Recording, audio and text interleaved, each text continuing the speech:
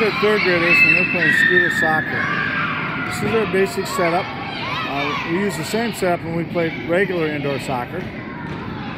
We've already done all the drilled skill work. We played regular soccer, and so this is just kind of a culmination, fun activity at the end of the unit. We use folding mats as our goals. Those border walls work real nice as far as keeping the ball from one game from not going over to another. We also have 2 more games going over on this side.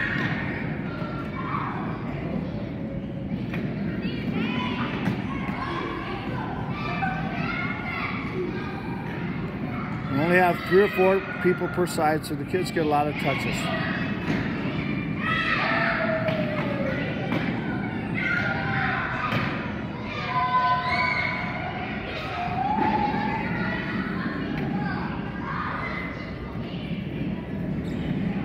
So just another version of soccer. We also have a 3-legged soccer game we do also at the end of the unit sometimes.